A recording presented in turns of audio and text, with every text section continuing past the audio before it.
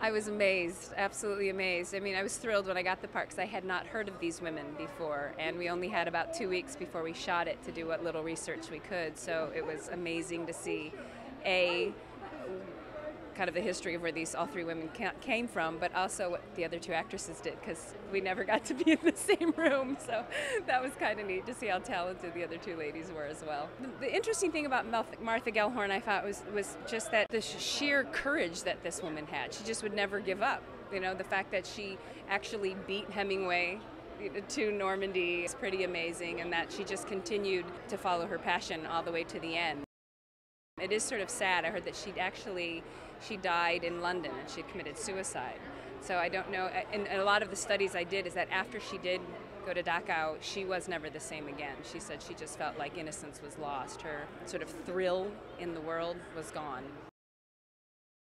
And she was also, you know, a bit of, I want to say a partier, but they said she was very social and had many friends and many lovers and that sort of thing. And after World War II, it was just never quite the same. Her sort of joie de vivre had gone away. One's never happy entirely with one's performance, and especially only having a couple weeks to prepare for a woman whose life was so amazing. There's no way that I could do it justice. But I think it was a really interesting concept for Michele to find a way to breathe life into these women, because there was very little moving footage of them. It was a great challenge. I'd love to do it again with more time to prepare.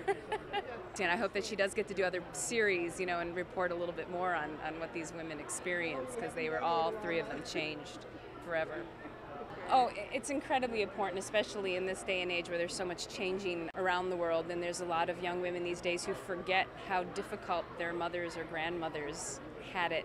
And I think it's incredible right now to teach women that you can be strong and be in the workplace as a man and be very equal, but that doesn't mean that you're any less of a woman. It just means that you tap into that feminine strength, which can be more powerful sometimes.